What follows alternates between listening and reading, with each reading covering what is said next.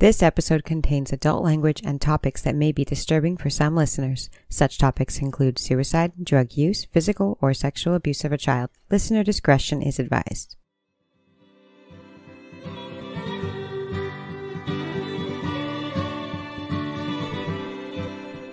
Hi, I'm Grant. And I'm Erica. And this is From Crime to Crime.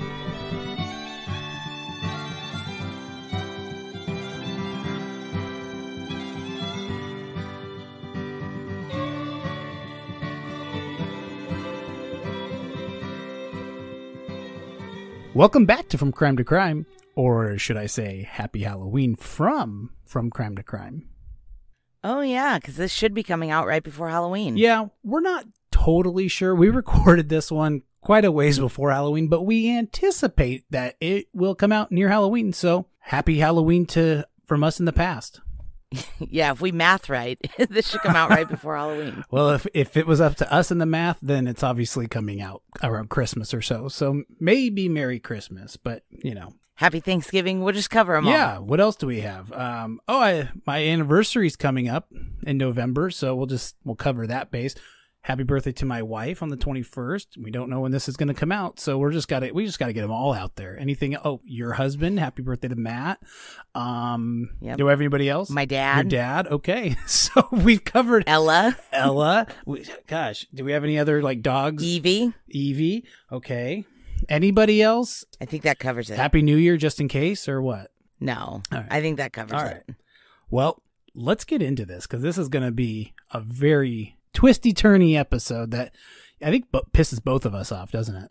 Yeah, and normally I rush you through like the opening, like hurry up, let's get to this because the episode's going to be really long, but I don't think that's the case with this one because there's a pretty severe lack of information on this case, which is kind of disturbing. It is disturbing because this case seems super solvable, and in my opinion, it should be super solvable. So, yeah. So there's only like a couple of credible sources on this case, and one of them's like an old newspaper article, and then one of them is the website for the Indiana State Police. But even that one, they have conflicting information. So it's like, are the police wrong or is the family wrong? I just think nobody really has any idea what actually happened in all of this. Yeah. But I mean like date discrepancies, which is kind of weird. Yeah. So we'll go over it. But there is, however, a plethora of information about Larry on Reddit, which is not my favorite thing and super not credible, but it's what we have. So. Oh, Reddit, your favorite place. Yeah. So we're going to be doing a lot of wild theorizing in this case. So. All right. Well, let's take it away. Yep. So we're going to start in January of 2003. Larry Groves was a 40-year-old antique dealer who lived in Lakeside, Indiana. I actually am curious this week what was the number one song because I was born in January, as you know. So, dude, we didn't even cover your birthday. If this is still coming out in December, happy birthday to Erica too. God, why didn't you say anything? We're in October here. Well, I know that. But if it comes out in December, like we said, we covered everything except your birthday. Oh, well, that's right. The number one song was 19-something by Mark Wills. Do we know that one? I know. Yeah, Mark, you know what is it? Is this the one about skating rinks and black Trans Ams? Stretch Armstrong? Yeah, okay. All right, cool. Yeah. Oh, good. I like this song. Yeah, I'm going to edit all that part out where I sang to you. No, you're not. Yeah, I am. Well, I'm going to put it back in. Yeah, but we don't have the rights to that song, so you can't. Booyah. All right, fair. I like Mark Wills. He should do more things. Anyway, back to Larry Groves. He was a 40-year-old antique dealer, and he lived in Lakeside, Indiana. And he lives alone with his two dogs, Pepper and Ruby. And he lives alone because his longtime partner of over 20 years, Tom Bennett, passed away in 2001, suddenly of a heart attack. So we know Tom didn't do it. Yeah, that's all we know, yeah. I think. That's the only for sure thing. Yeah. So Tom was apparently at least 10 years older than Larry. And they got together when Larry was very young, like a late teen. And when he was in his late teens or early 20s, Tom got him into antique dealing. Like he got him into the antique business, showed him the ropes, helped him figure out the business, and they kind of ran it together. Sure. They had their own shop, and they were pretty successful, and they traveled around buying and selling antiques all over the country. Tom purchased their home from his dad sometime in the 80s, and they lived there together, Tom and Larry. Right. But after Tom passed, the house went back to Durrell Bennett, Tom's dad. And Durrell had no intentions of living in the house or anything, so he told Larry it was his house. Like, you could stay here as long as you want. I like that name, Durrell.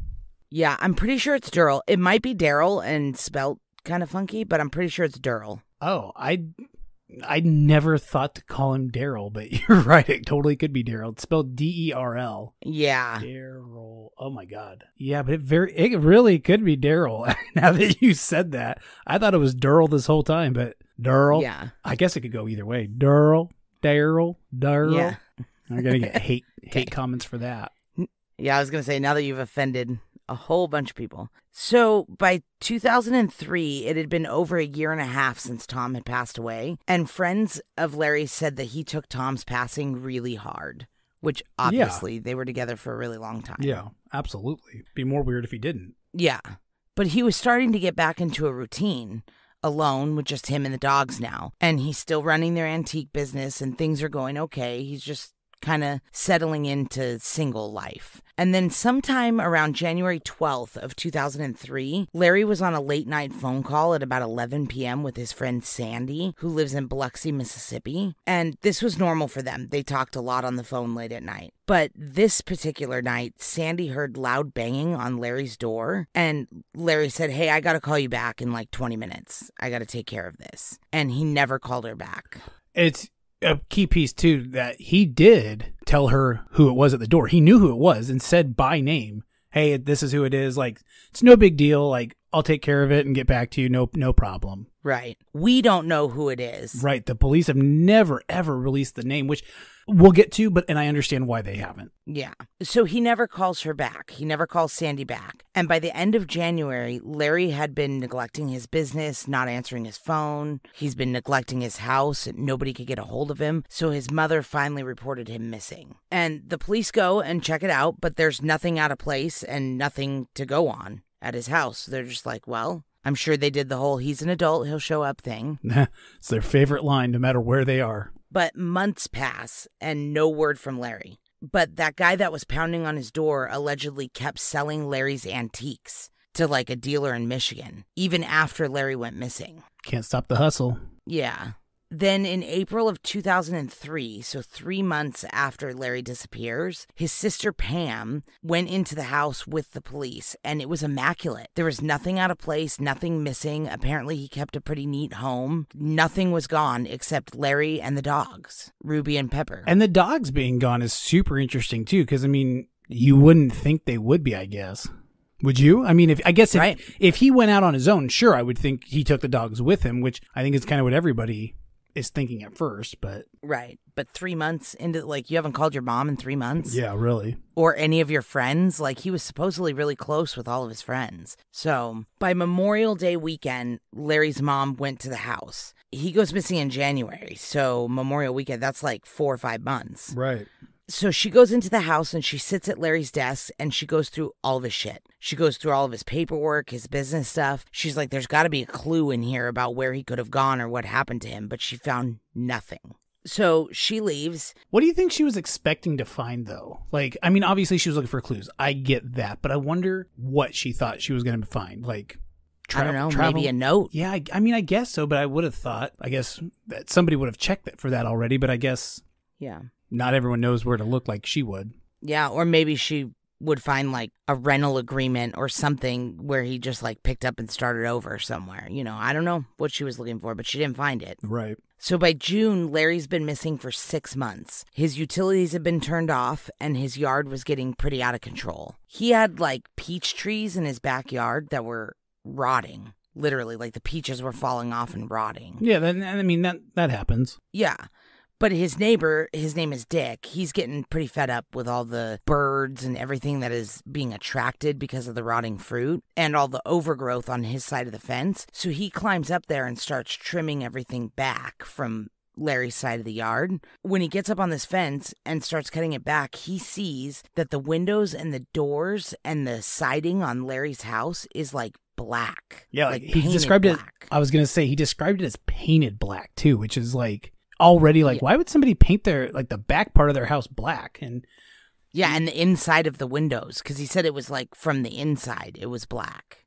Dude, that's crazy. Can you imagine just looking over and being like, what the hell is that? And No. he knows from already being over there that, like, Larry didn't paint the outside black. Like, he knows what the backside of the house looks like. This was kind of like a new development. Yeah, and at this point, he knows Larry's missing. I mean, Larry's been missing for 6 months, you know. Yeah, totally. So it's like, what the hell's going on over there? Well, when he got a closer look, it turns out it wasn't paint. It was flies that were so thick covering the window from the inside that they looked like they were painted black. And they were on the inside, the outside, on the siding. Wow. They were everywhere. They were huge flies. It just sounds like everyone's worst nightmare, honestly. Like, everybody hates flies. And to have them so thick that the walls look black, like, Yeah, it's gross. Yeah, nobody's happy about that. Yeah, that's a horror movie. And I don't know why his first call was not to 911, because that would have been mine. But he decided to call Durrell immediately. And Durrell came over, and him and Durrell went into the house. And they found the most rotten, putrid smell they'd ever smelled. And they were like, oh my gosh, this is not good. They thought it was rotten food in the refrigerator, because apparently there was a couple of pounds of meat in the refrigerator. I want to back up real quick, just because I've been thinking it since you said it. Your first instinct would have been to call 911 because the back patio was covered in flies? Yes. From the inside, yes.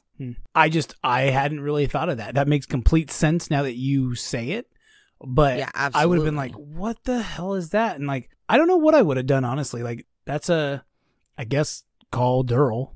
You know, I probably would have done the same thing. But yeah, I guess call 911. But again, I would like to hear that 911 call, because I'm sure the operator was like, why are you calling us again? Well, for me, I would be like, oh, well, I'm pretty sure there's something dead inside this house. It's covered in flies. Yeah, I mean, it's a great way to start. But maybe that's because I know the story, so I don't know.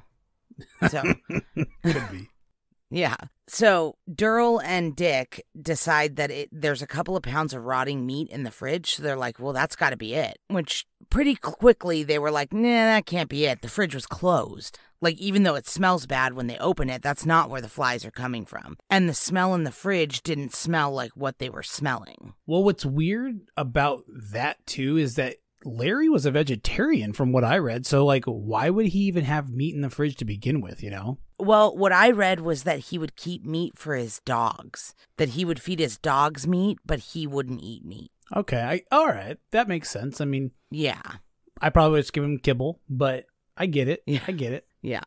So they keep trying to narrow down this smell, because it's like, at first they're like, it's probably the meat. And then they're like, it's not the meat. They narrow the smell down to the living room, but it's immaculate. Like, there's nothing going on in the living room. And then Durrell tells Dick that there's a crawl space under the living room floor. So they move Larry's desk and roll up the carpet that was under his desk, the rug. Right. And there was a trap door in the floor. When they opened it, of course, they found the badly decomposed body of Larry Groves. Well, and remember, too, his electricity has been off. So this has had zero chance to, like, not be in the worst possible state that it could be in. Oh, yeah. His body was so decomposed that they couldn't tell cause of death because he was so decomposed. But they could tell that he fought really hard because there was blood and other DNA evidence on his clothing that wasn't his.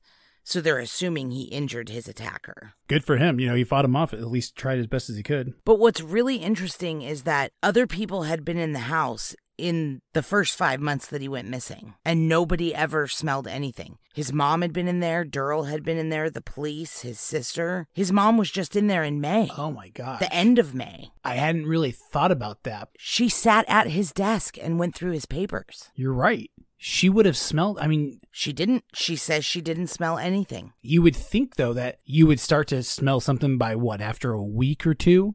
Like... I would think so. Wow. That makes it even more... I didn't realize that. I didn't even think about that. Even just say there was snow in Indiana, like it was freezing temperatures from January to March, or even April, you would still think that when his mom was there at the end of May, that there would have been a problem by then. I would think. I would have thought so too. Absolutely. So immediately they bring in their prime suspect, the guy that was banging on the door, the guy who was pretty much stealing antiques from Larry after he was already dead. Right. And he's calm and sort of cooperative at first, but then he lawyers up and they can't ask him shit else because they're like, well, he asked for a lawyer. But they were able to get his DNA for comparison with the blood and other DNA that was found on Larry's clothing. Apparently, back in 2003, it took 3 years to get those samples back. But when the results came in 2006, his DNA was not a match. And there have been no leads since, and nobody knows who murdered Larry or what happened to his dogs. This pisses me off because who else would it be? Do the DNA again, I think. I think that's the only thing that I'm like, yeah, that makes sense. Because who else would it be? This guy came over, he was pissed off, looking to cause a problem. I think things escalated. The only other thing that I've ever really thought of with this that it could be was maybe he had somebody else with him, you know, so more like a muscle type.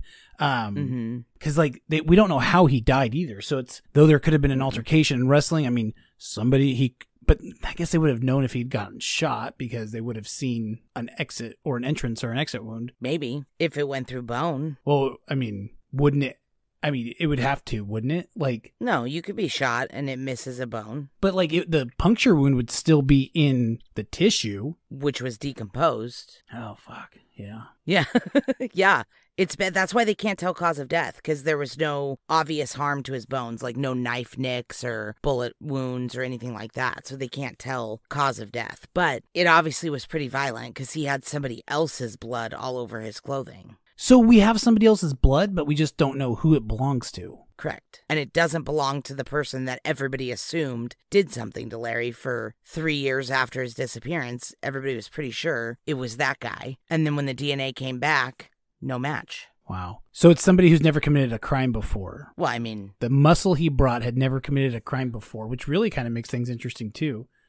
Because like, yeah, but that you don't know that. That's an assumption. Yeah, but well, you got a better one? Well, you're assuming that because his DNA isn't in CODIS. Correct. That he had never committed a crime before, but that happens all the time, that they're so backlogged on inputting offenders' DNA in that it just isn't in there. And you're also assuming that they've ran the DNA from the crime scene into CODIS in Larry's kit. Like, they may not have done any of that because this happened in 2003, which was right at the beginning of CODIS. Right. So unless a detective has done it since then, they may not have even run it through DNA. They may not have even run it through CODIS. Yeah.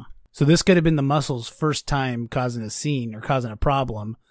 Could be. Before it was in CODIS. Huh. Or like you said, it took 3 years to get those DNA results back. Like, are we sure they're right? Yeah, right. Did we double check the math on that? I really think we need to at least double check, you know, like. Yeah. We need a for sure answer on this. Yeah. At least I do. Or we need them to run genetic genealogy on the DNA. Yeah. I think we should. For all cold cases, why we should just do it. I know. Just get it figured out. Has a lot to do, I'm pretty sure, with like funding, but it seems like everything is going that direction. Like they're getting more and more funding for testing, stuff like that. But it seems like this case is so solvable. Like they have somebody's blood. How can you not solve it? Right? And I also wonder whatever happened to Larry's dogs. Oh, yeah. Because whoever did something to Larry obviously put Larry in his crawl space, and whoever did that would have had to have known that crawl space was there. Because apparently it wasn't like common knowledge. He didn't tell a lot of people about that crawl space. Well, yeah, why would he? I mean, his desk was over it, so he probably didn't even think about it too much. Plus, he's an antique dealer. Maybe if he had a lot of money or valuables, maybe he stored them down there. Maybe that's why he didn't tell anybody. Yeah. Maybe he used it like a safe. I never really thought about that, but I guess that makes a ton of sense. That's what I would do with it. Do you have any crawl spaces in your house we don't know about? No. You can tell me. It's okay. No, I live in the desert. We don't have crawl spaces. Oh. You guys didn't add one when you were redoing your house? What's that? It's okay. You guys didn't put one in when you were like redoing your house? No, bud, we live in the desert. Like our houses are built on slabs here. We don't have room under. The house is built directly on a giant concrete slab that you could jackhammer into and then tunnel down into. I get you. No. I get you. Well, I mean, then you're fucking with the foundation of your house, so that's probably a real bad idea. Oh, well, I'm obviously not the one who's involved in any of this because I have no idea, so. Yeah. The only time we've ever jackhammered into our slab is when we had that slab leak with the hot water line a couple months ago. Oh, yeah, that was a big deal. Yeah. But other than that, you try not to mess with your foundation too much. That's kind of like a general rule. I've heard that. That makes sense. Yeah. You know? Yeah. Foundation sturdy and whatnot. Yeah, okay. Yeah. The cartel, though, they dig holes in that kind of stuff all the time to dig tunnels to Mexico and stuff. So I was thinking maybe you were cool, but I guess not. No. And you can't really dig here. Like, the ground itself here is like concrete. Yeah, that sounds terrible. That's why everybody's pools here are super shallow. Like, when we lived in California, everybody had like 8, 9, 10-foot deep pools. Here, everybody's pool is like 6 feet max because it takes like an excavator to dig 6 feet down. Yeah. Oh, I'm sure it does. Hell yeah. Yeah. Anyway, we don't have crawl spaces here. But I know what a crawl space is. Like, when I lived in California, we had a crawl space under our house, but it wasn't like the one they describe in Larry's bungalow, though. Like, Larry's, they say you accessed it from a trap door in the house. But I wonder if you could also access it from outside. Do you know what I'm saying? Yeah, I do, but I mean, I guess you could. Crawl spaces often have 2 entrances and things like that, so I can see why you'd go there, but... Yeah, but obviously, I mean, it's not like the killer didn't have access to the house. He obviously did, because he killed him. But... and did something with his dogs, too, but it would make more sense if there was... Because, I mean, I think some of the implication is that his body was there for the whole 6 months, but why weren't we smelling it? So there's a thought maybe... it was placed there, but I think for that to have happened, there would have to be something outside because... Right.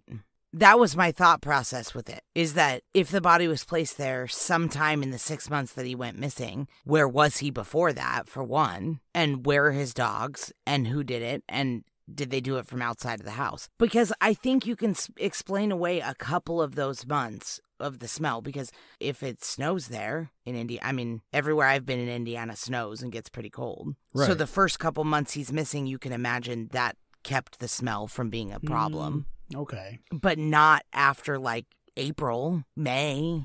Yeah. It's really an interesting case, and it feels super duper solvable, and it infuriates me because it's like the killer might as well have signed his name to this crime scene. Well, I mean, you would think with blood, that is a signature, you know, like that No should kidding. be signed, sealed, delivered. That's blood, but we still don't know who did it. And I don't understand how we don't, I guess, because we haven't ran it again. Well, and I get like in 2003, maybe not, like, because they had to have somebody to compare it against. But in 2022, I don't get why it's not solved. Like, you have the killer's DNA. Yeah, absolutely. Yeah, this probably hasn't been ran since the first time. And if no one's bugging them about it, then they're probably just leaving it alone too. You know, there's lots of unsolved cases. Well, I hope at some point they pick it back up and decide that this is solvable and is worth solving, because I think Larry's family deserves answers on what happened. Absolutely. His family deserves answers, and so do we. Like, not to take anything from his family, but I want to know what happened to him. Like, this is why we do this, is to get stuff like this out on people's radars again and hopefully get them solved. So if you're in Indiana, let's solve this. Yep. That's about it for this week. So we hope you guys have a happy Halloween. And That was short, in and out. That was short, in and out. I told you. Now I want a cheeseburger, so...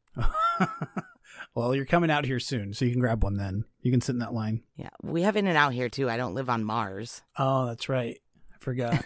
I always think it's just like a California thing. I forget that they do have them in Vegas now. Especially, and there's one like right near you. Yeah. Well, you can go and wait in that line there then. Yep. All right, well, I love you. I love you too. Don't forget to change your Amazon Smile to DNA Doe Project. Hey, Find that's us on my Instagram line. at From Crime to Crime. Yeah, well. You can go to our TikTok at From Crime to Crime, our Twitter at From Crime, 2 Crime. But seriously, go to our TikTok. Erica's putting a ton of work into the doe you might know. So go see if there is a doe that you might know, but really just go show her some love, because you've been going above and beyond to get that looking super good. So thank you for doing all of that work, because it's very hard and I've done 0% of it. All right. Well, I love you.